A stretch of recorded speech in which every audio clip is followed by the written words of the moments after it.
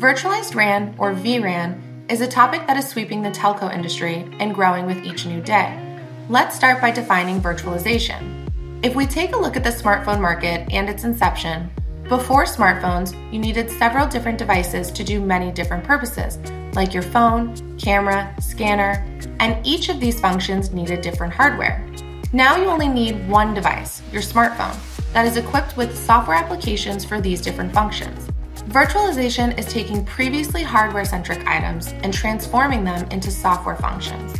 The same concept applies to telecommunication networks. In traditional 2G, 3G, and 4G networks, you needed different hardware for specific technologies and specialized hardware for individual parts of the network, such as the radio access and core.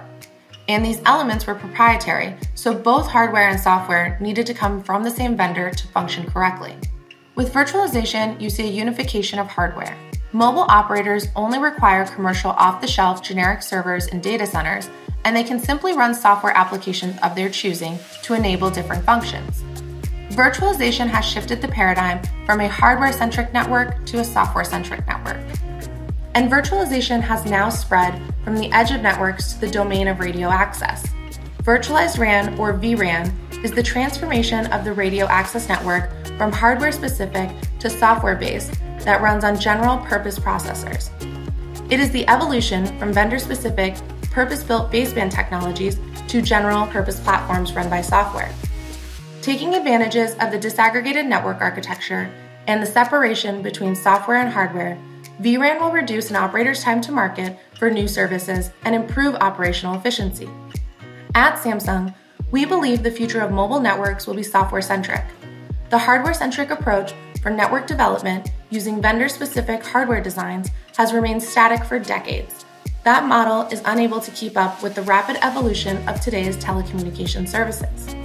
With virtualization and vRAN, mobile operators can expect both telco-grade reliability and resilience, as well as scalability and cloud agility for new service adoptions and operational efficiencies. Samsung continues to build momentum in vRAN leadership as the only major network vendor that has conducted vRAN commercial deployments with Tier 1 operators in North America, Europe, and Asia. Samsung is advancing next-generation 5G networks with its market-leading product portfolio, from fully virtualized RAN to core to private network solutions and AI-powered automation tools.